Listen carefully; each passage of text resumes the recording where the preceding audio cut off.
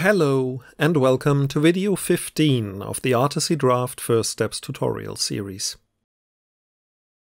In the previous lesson we added interactivity to the final confrontation dialog by using conditions and instructions within node pins.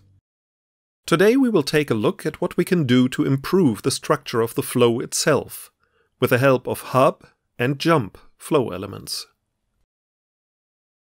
Having these connections going back looks already a bit messy in the current state of the flow.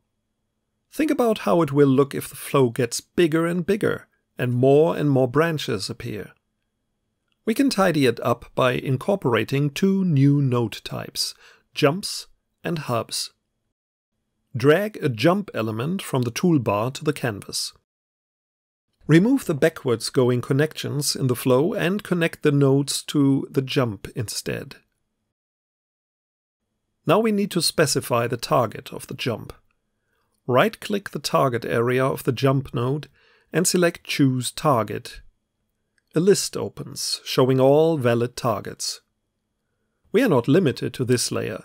With a jump, we can go to any point in the flow at any hierarchical layer. Right now we want to retain the functionality our flow had before, so select the What do you want to know dialog fragment in the tutorial folder as the target. Our flow still works exactly as before, but it already looks a bit cleaner, don't you think? The second new flow element we will use today is the hub. Drag a hub element to the canvas and place it right before the choice point. Double-click the element to rename it. A hub represents an anchor in the conversation. As we have seen, a dialog fragment is a valid jump target, but a hub comes with some advantages. First, it is a separate element, to which you can assign a custom color and even a template. It helps to keep the overview as you can recognize it even with only a quick glance at the flow. It brings a functional difference with it as well. In the way our flow is set up at the moment, each time we jump back to the choice point, the node we jump to is played. That means Dracula's question is repeated every time. With a hub as the jump target, we are immediately presented with the choice options instead. Update the connections in a way that the Dracula node is connected to the hub, and from there the connections go to all responses by Mina. To change origin or target of a connection, select it by left-clicking, then move the mouse cursor to start or end point until it changes to an arrow symbol. Now click, hold, and drag the connection to another pin.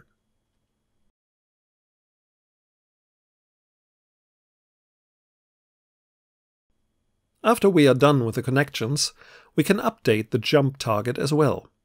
Right-click the target area of the jump node again, and now select the hub from the tutorial folder.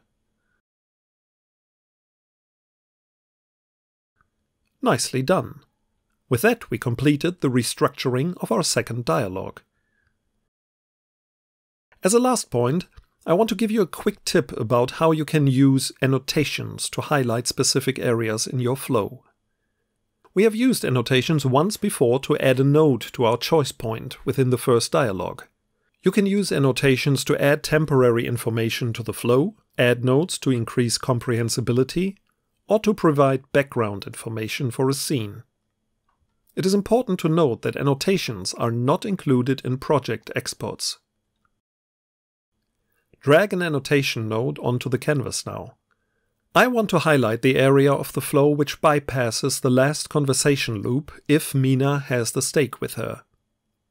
To do that, I position the annotation node at the corner of the dialog fragment and then increase it in size by dragging from a corner until it overlaps the fight node as well.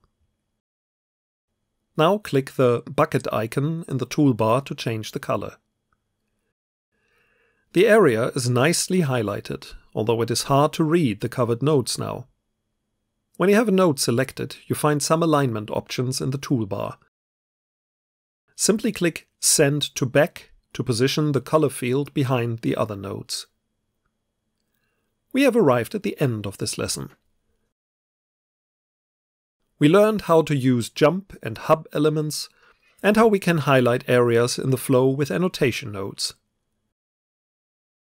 In the next video, we will take a look at the location editor and use it to create a reference map for our team.